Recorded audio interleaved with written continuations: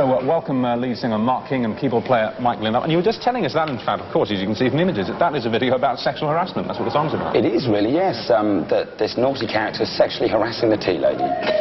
Well, it does happen. It does happen. I mean, is that because you feel strongly about it as an issue, or is it just a weird coincidence that we should be discussing it today and see it there?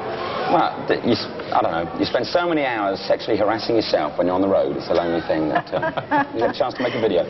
Which camera's on here? I've got to give a knowing look to the rest of the band. And listen, what we should be doing is sort of saying a hello and get better to your drummer, Gary, because he's what's he done to it? You've actually got to cancel a gig tonight, haven't you?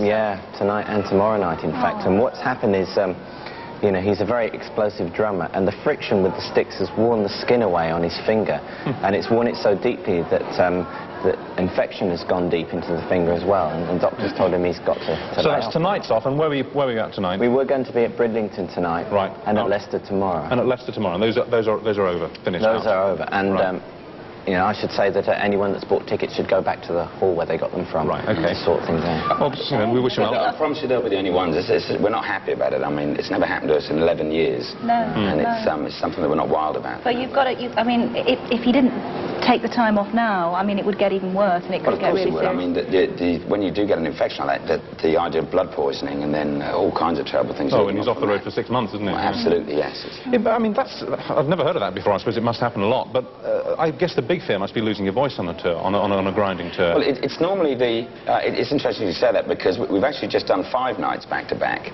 and as a rule we only ever do 4 shows, then a day off, then 4 shows, because we found historically that your voice, you can sing 4 nights in a row, and then the day's break is enough to get your voice back again. And we pushed a bit harder this time, and ironically the voices are okay, but it's like the fingers that went. I get quite bad blistering and calluses under my fingernails here from playing the bass. Can we get a close-up of that? Yes, there. There are some nice calluses. Don't do that. I wasn't. We're supposed to be sympathetically It are looking 2 at your fingers that are blistered. Yeah. No, actually, that you get that too, don't you? Have to say. I play the guitar, yeah, but I don't play the bass. You are known basically as probably the best bass guitarist in the world. You are. Well. He said modestly. No, well, you are. I mean, that's what's written about you, and you certainly sound as if you are. I mean, is that because of endless dedication, endless practice, or were you born with a bass player's genes on, as it were? No, I wasn't. It's drummer's genes on. I had drummer's genes on. It's something that I enjoy doing, and funnily enough, I'm not that precious about. Mike said about the drumming thing. I always wanted to be a drummer. That's why you know, we have a history of great drummers. Gary Husband's a wonderful drummer in the band. And I wanted to be a drummer. Ironically, that Phil Gould in the original lineup was a better drummer than me, so I ended up playing bass. And I think because I never really worried about it, but still have that sort of drive to want to show off. It's sort of yes. Did you? I know you led a fairly wild life until fairly recently, which you sort of given up. Did you all, as a group? I mean, you gave up drinking and things because your friend.